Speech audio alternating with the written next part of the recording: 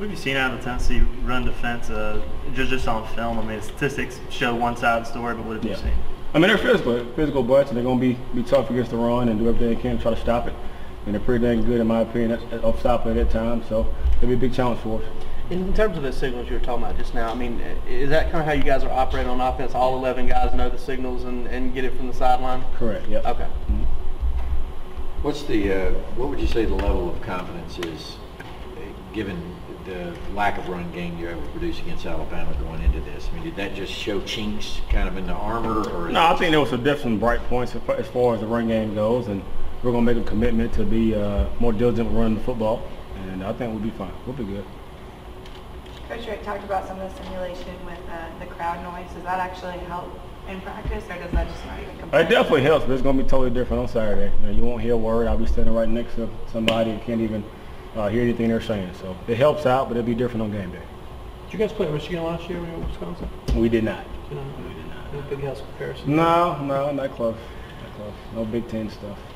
Squeeze in there. During the game, I'm sure you don't pay much attention to necessarily, but when you look at how much work Keith has gotten this year, I know, is he getting about as much as you expected, or you didn't really have any preconceived? I just never know. Depends on how the week is going, how the game is going, how those guys in front of him are going, and he's definitely working his butt off, as all those guys are. And I just want to make sure everybody's ready to go once their number's going to be called.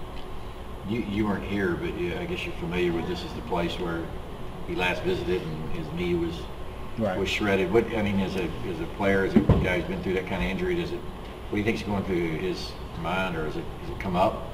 I think everybody's different. He hasn't said a word to me about it. I know. I mean, I tore my ACL against Vanderbilt, and I didn't think about the next year when we played him. It was like moving on, new story. So he might be different, but he hasn't said a word to me about it. Any thoughts of Martinez and Jancic, guys that I guess were on staff when you played? Yeah. Martinez was the DC and Jancic was the linebackers coach. So great guys, man. Wish them the best of luck on Saturday. Do you really? Yeah, I do, always. This Saturday you do it, do you? I do. Good luck to them. I do. Wish them good luck. No, they're great guys, though. And I talk to them from time to time. I see them on the road recruiting. Yeah. Martinez has my area, and I've been up there one time before. So. Which area are you talking about? Recruit in Georgia. Okay. Gwinnett, Cobb County. At least he was before. I'm not sure if he's still there, but I saw him in the spring one time. You probably know better than me. I don't know. You don't? No, okay. Recruiting guy somewhere?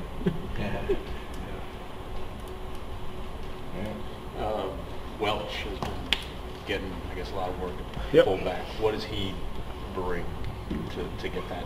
I guess a lot of blocking situations where you're going to need a lead blocker. No question. I think being consistent and being physical. I don't ask a bunch of those guys from a fullback standpoint except to know what to do, play with good technique, and get great effort. He's done that.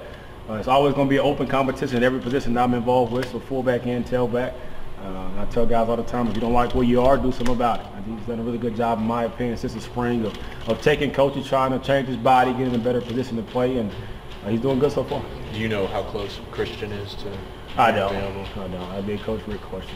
Clearly, Christian's really good at what you need at the fullback. He's a hammer. He does a great job. It's kind of maybe been underplayed that you lost, that he was number one and going into the season. Well, it's a very selfless position, and like I said before, you got to be a little wide, a little bit differently, to play that position down after down and go take on guys who are going to be bigger than you are and probably more athletic than you are to fit those guys up. They all do a good job. You learn a little bit more about that position now that you're fullback, or now that you're coaching it, rather than back when you were behind those guys and they were blocking for you. I mean, do you understand it a little bit better now that it takes a different guy to do that job? I knew that then. All the fullbacks I had were weird dudes. They were all straight. So, but I definitely understand some stuff better when you're a coach versus being a player. But I think it's about the same. Did you have Southern? I did. Yep. Yeah, he we came in together. One of the best of all time. Yep, we came in together. He's pretty dang good. Really athletic, very powerful. Did a really good job with pad level, fitting guys up, running his feet, all the stuff to try to coach.